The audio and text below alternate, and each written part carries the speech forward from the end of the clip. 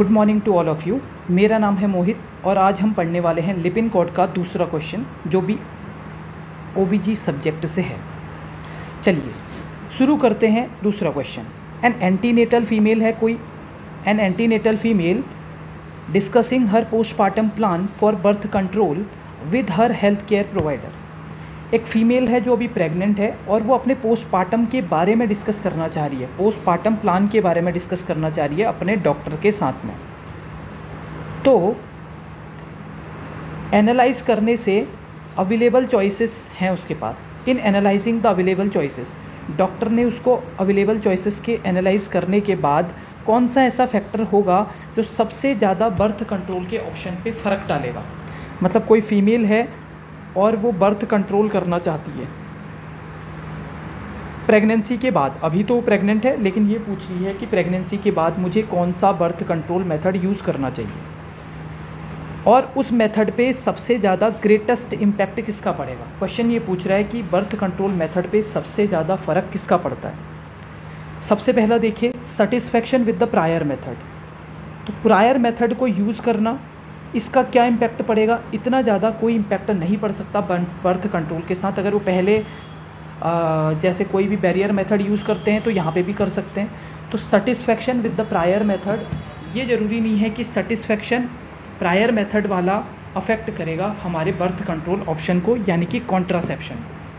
Preference of the sexual partner, sexual partner की preference क्या affect करेगी बर्थ कंट्रोल मेथड को, नहीं, ये भी इतना मेथड को नहीं अफेक्ट कर सकती। तीसरा, desire for another child in the 2 year. अगर किसी को 2 साल बाद फिर से वो दोबारा कंसीव करना चाहते हैं, क्या ये हमारे कॉन्ट्रासेप्शन पे अफेक्ट डालेगा। नहीं भैया, ये ऑप्शन भी गलत होगा। ठीक है, क्योंकि हम कॉन्ट्रासेप्शन यूज़ कर सकते हैं शॉर्ट टाइम के लिए भी और लॉन्ग टाइम के लिए भी। तो 2 साल बाद अगर कंसीव करना है तो कोई इफेक्ट नहीं पड़ेगा इसका। लेकिन सबसे ज़्यादा अफेक्ट जो कॉन्ट्रासेप्टिव पे या बर्थ कंट्रोल पिल्स पे पड़ेगा वो होंगी आपकी ब्रेस्ट फीडिंग या बोटल फीडिंग प्लान। कौन सा आप प्रेफर करते हो। क्यों भैया ब्रेस्ट फीडिंग, क्योंकि ब्रेस्ट फीडिंग के टाइम पे क्या रहता है, प्रोलैक्टिन सीक्रेट रहता है। अगर आपने बाहर से दे दी ओरल कॉन्ट्रासेप्टिव पिल्स जिनको हम बर्थ कंट्रोल मेथड बोलते हैं, तो ये ब्रेस्ट कर सकते हैं। तो भैया ऐसा मेथड यूज़ करना है आपने जो इफ़ेक्ट ना करे। सबसे ज़्यादा इफ़ेक्ट तो ब्रेस्ट फीडिंग और बोटल फीडिंग ही कर सकती है किसी भी बर्थ कंट्रोल प्लान को। तो सही आंसर इसका क्या होगा, सही आंसर होगा इसका ब्रेस्ट और बोटल फीडिंग प्लान।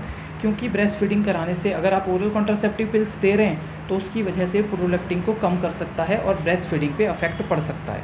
क्लियर हो गया इतना। चलिए अब पढ़ते हैं तीसरा क्वेश्चन। क्या है तीसरा क्वेश्चन।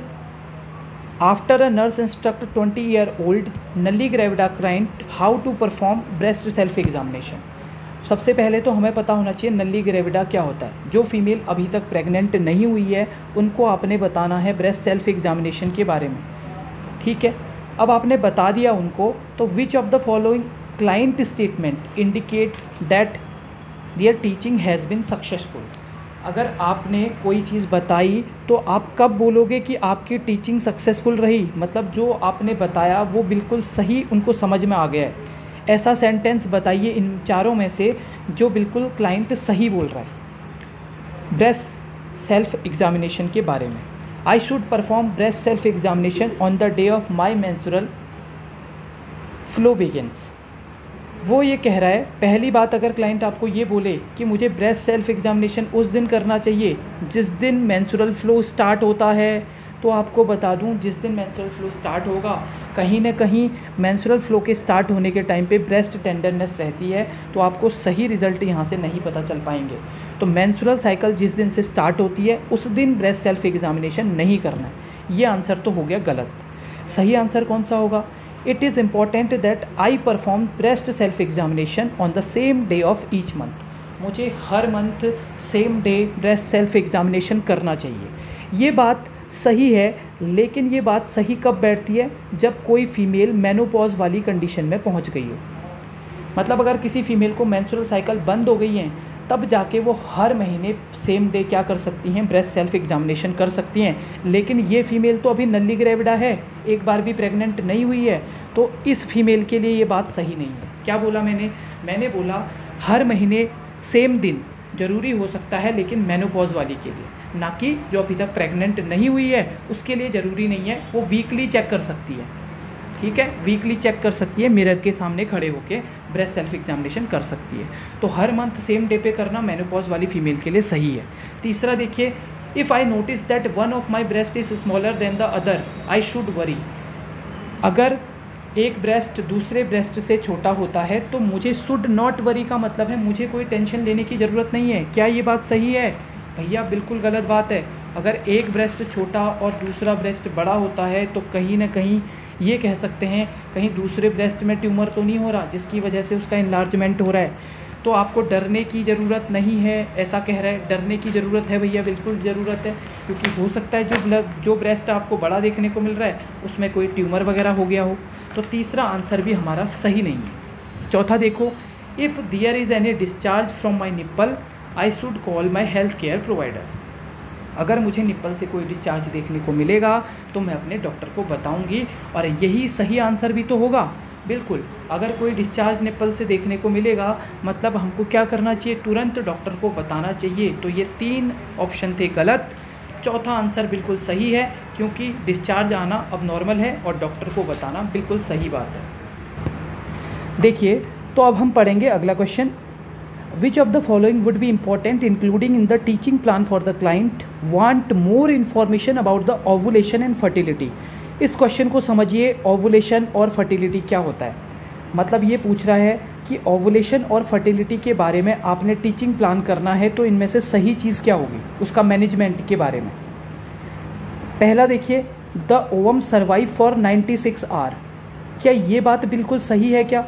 तो पहला आंसर तो मैं गलत कर दूंगा। क्यों? क्योंकि ओवम का जो सर्वाइवल होता है वो 24 से लेके 72 घंटे तक होता है। 24 to 72 आवर तक इतना ओवम सर्वाइव कर सकता है।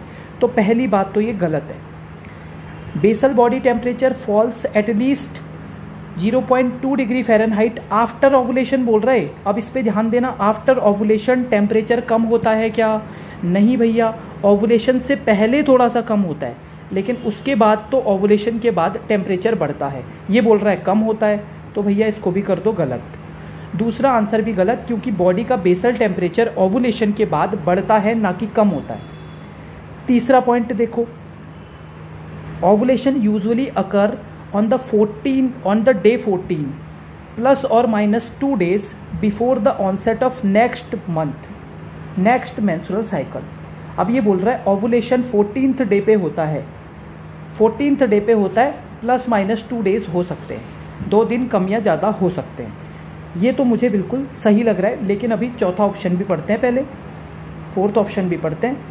Most women can tell they have ovulated because of severe pain and thick scent cervical mucus. ये बोल रहे हैं कि बहुत सारे फीमेल बता देते हैं कि उनका ओवुलेशन चल चुका है या ओवुलेशन स्टार्ट हो चुका है, क्योंकि उनको पेन होता है, थिकनेस और स्कैंट सर्वाइकल म्यूकस, थोड़ी थोड़ी मात्रा में सर्वाइकल म्यूकस कम हो जाता है और थिक हो जाता है, और वो फीमेल आपको बता देते हैं कि उनको ओवुलेशन हुआ है। तो ये चौथी बात तो बिल्कुल गलत है। ऐसा कोई भी फीमेल नहीं बता सकती कि अगर उनको पेन हो रहा है या फिर सर्वाइकल म्यूकस थिक हो रहा है तो इसका मतलब उनका ओवुलेशन हो चुका है। तो ये कन्फर्मेटरी नहीं होता, हमेशा पेन भी नहीं होता, तो इसीलिए चौथी बात भी गलत है। तो ओवुलेशन के बारे में जो सही बात है वो क्या है कि हर 14 डेज पे ओवुलेशन होगा। यूजुअली 14 डेज पे होता है, लेकिन हाँ प्लस माइनस 2 days हो सकते हैं, 2 दिन कम भी हो सकते हैं, 2 दिन ज़्यादा भी हो सकते हैं ओवुलेशन के लिए नेक्स्ट मेंस्ट्रुअल साइकिल से पहले। जैसे मेंस्ट्रुअल साइकिल अगर 28 दिन में होने वाली है तो उससे पहले यानी कि 14th डे पे उनको ओवुलेशन होगा। ये बात बिल्कुल सही है, ये बात बिल्कुल सही है। तो राइट आंसर होगा ऑप्शन नंबर 3, ओवुलेशन 14 डे पे होता है। ये क्वेश्चन पूछना चाह रहा है। देखिए, हम नेक्स्ट क्वेश्चन पढ़ने वाले हैं। Which of the following instruction about activities during menstrual cycle या menstruation would the nurse include when counselling N adolescent who just begin to menstruate. अभी कोई एडोलेसेंस है जिसने मेंस्ट्रुअल साइकिल जिसको स्टार्ट हुई है, अभी कोई गर्ल है जो एडोलेसेंट एज में पहुंच गई और उनको अभी मेंस्ट्रुअल साइकिल स्टार्ट हुई है, मतलब अभी इनिशिएट हुआ ही है, शुरू ही हुआ है, बिगन हुआ है। तो बताइए इनमें से आप कौन सी उनको एक्टिविटीज़ करने के लिए बोलेंगे या नहीं बोलेंगे। Take the mild analgesic if the menstrual pain, अगर पेन होगा तो एनाल्जेसिक लेने के लिए बोलोगे, ये बात सही है क्या? Avoid cold food if the menstrual pain persist, cold food नहीं लेने हैं, अगर मेंस्ट्रुअल पेन हो रहा है तो उनको ठंडे फूड नहीं लेने। Stop exercise while menstruating, menstrual cycle के टाइम पे एक्सरसाइज नहीं करनी है। Avoid sexual intercourse while the menstruating, menstrual cycle के टाइम पे सेक्सुअल इंटरकोर्स नहीं करना है। लिपिनकॉट को पढ़ने के लिए हमें क्वेश्चन को समझना जरूरी है। आंसर तो बहुत इजी होते हैं इनके, लेकिन क्वेश्चन को समझना बहुत जरूरी है। तो इसमें क्वेश्चन सिंपल सा ये पूछ रहा है, एक फीमेल है जो अभी अभी उनको मेंस्ट्रुअल साइकिल स्टार्ट हुआ है, तो बताइए इनमें से कौन सी चीज़ उन्होंने करनी चाहिए। तो बताइए मुझे, क्या सेक्सुअल मेंस्ट्रुएशन के टाइम पे सेक्सुअल इंटरकोर्स नहीं कर सकते क्या? ऐसा किसी भी रिसर्च में प्रूफ नहीं हुआ है कि करने से कोई दिक्कत होती है यहाँ पे, ठीक है। सेक्सुअल इंटरकोर्स करने से कोई दिक्कत हो सकती है मेंस्ट्रुअल साइकिल में, ऐसा कहीं पे भी नहीं बोला गया। तो अवॉइड सेक्सुअल इंटरकोर्स हम नहीं बोल सकते ऐसा फीमेल को कि आपने सेक्सुअल इंटरकोर्स नहीं करना है, ऐसा नहीं बोल सकते। स्टॉप एक्सरसाइज वाइल मेंस्ट्रुएटिंग, आपको एक्सरसाइज नहीं करनी है मेंस्ट्रुअल साइकिल के टाइम पे, ये भी बिल्कुल गलत बात है। एक्सरसाइज कर सकती है फीमेल मेंस्ट्रुअल साइकिल के टाइम पे। अवॉइड कोल्ड फूड, अगर आइसक्रीम खाने के लिए, कोल्ड ड्रिंक पीने के लिए हम मना करेंगे उस फीमेल को, बिल्कुल गलत बात है। ऐसा नहीं बोल सकते कि कोल्ड फूड खाने से मेंस्ट्रुअल साइकिल में और ज़्यादा पेन होगा, हम ये नहीं बोलेंगे। तो ये तीनों बातें तो गलत है। सही बात क्या होगी, अगर फीमेल को पेन हो रहा है, मेंस्ट्रुअल पेन हो रहा है, तो हम उनको एनाल्जेसिक, माइल्ड वाली एनाल्जेसिक लेने के लिए बोल सकते हैं। तो इसीलिए तो हम आइब्रूफिन वगैरह लेने के लिए बोल देते हैं फीमेल को। अगर उनको पेन हो रहा है मेंस्ट्रुअल साइकिल के टाइम पे, तो आइब्रूफिन वगैरह माइल्ड एनाल्जेसिक ले सकते हैं। तो हमारा जो सही आंसर होगा वो होगा फर्स्ट वाला, take a mild analgesic if needed for menstrual pain. अगर उनको मेंस्ट्रुअल पेन हो रहा है तो वो क्या ले सकते हैं, एनाल्जेसिक ले सकते हैं। चलिए पढ़ते हैं अगला क्वेश्चन। क्या क्वेश्चन है अगला, देखिए। After conducting a class of female adolescent about human reproduction, which of the following statement indicate school nurses teaching has been effective. Human reproduction के बारे में कोई फीमेल बता रही है, तो इनमें से कौन सी बात सही होगी। ह्यूमन रिप्रोडक्शन के बारे में अगर फीमेल कोई बता रही है, हेल्थ टीचिंग दे रही है, तो बताइए इन चार ऑप्शन में से कौन सी बात इफेक्टिव है, यानी कि सही है। ठीक है, पहला ऑप्शन देखिए, ह्यूमन रिप्रोडक्शन के बारे में क्या सही है वो बताना है। मतलब 3 तो इसमें गलत होंगे, एक सही आंसर होगा। Under ideal condition sperm can reach 15 से 30 मिनट में रिजल्टिंग प्रेगनेंसी। अगर आइडियल कंडीशन होंगी तो स्पर्म केवल 15 से 30 मिनट के अंदर कहाँ पहुँच जाता है, ये प्रेगनेंसी को कॉज कर सकता है। 15 से 30 मिनट के अंदर ही ये ओवम के पास जाके फर्टिलाइजेशन कर सकता है, इतनी पावर होती है ओवम की। ये बात क्या सही है? या दूसरी बात, I want to become pregnant if I abstain from intercourse during the last 14 days of menstrual cycle. ये बोल रही है कि अगर मैंने लास्ट के 14 डेज में, एब्सटेंस का मतलब होता है कि सेक्सुअल इंटरकोर्स नहीं किया, मतलब 15 से लेके 28 दिन तक मैंने सेक्सुअल इंटरकोर्स नहीं किया, तो मैं प्रेग्नेंट नहीं होंगी। I want to become pregnant, ऐसा बिल्कुल गलत है। ज़्यादातर चांसेस फर्स्ट वाले में ही होते हैं, 15 से 28 दिन तक वाले में तो कम चांस होते हैं प्रेग्नेंट होने के, लेकिन पहले 1 से लेके 14 दिन तक बहुत ज़्यादा चांस होते हैं प्रेग्नेंट होने के। तो ये बात तो इनकी गलत है। तीसरी बात देखिए, sperm form a healthy mail usually viable for female reproduction track 96 our. Sperm form a healthy mail usually remain viable, मतलब किसी हेल्दी मेल से जो स्पर्म रहेगा वो 96 आवर तक वायबल रहेगा।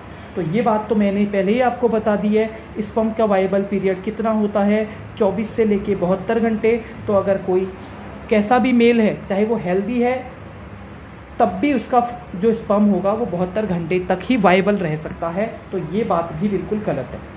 अब देखो लास्ट वाला option, after an ovum is fertilise by sperm the ovum then contain 21 pair of chromosome. क्या बोल रहा है भैया? ये बोल रहा है after an ovum is fertilise by sperm the ovum that contain 21 pair of chromosome. क्या ओवम के पास 21 पेयर ऑफ क्रोमोसोम ही होंगे फर्टिलाइजेशन के बाद? नहीं भैया, उस ओवम के पास कितने हो जाएंगे, 23 मेल से और 23 फीमेल से। ठीक है, तो 21 पेयर तो किसी भी हालत में सही नहीं हो सकता, इसीलिए चौथा आंसर भी गलत है। तो सही आंसर क्या होगा स्पर्म की खास बात होती है कि अगर आइडियल कंडीशन है ना तो 15 से 30 मिनट के अंदर ही वो फीमेल को प्रेग्नेंट कर सकता है, यानी कि स्पर्म ओवम तक पहुंच जाता है 15 से 30 मिनट के अंदर। तो हमारा राइट आंसर होगा क्या? राइट आंसर होगा आइडियल कंडीशन स्पर्म के लिए होगी तो 15 से 30 मिनट के अंदर ही वो फीमेल को प्रेग्नेंट कर सकता है। आज के क्वेश्चन यहीं पे ख़त्म होते हैं। अपने सुझाव आप दे सकते हैं, जो भी आपके सजेशन हो कमेंट बॉक्स में लिख सकते हैं। Thank you, have a nice day.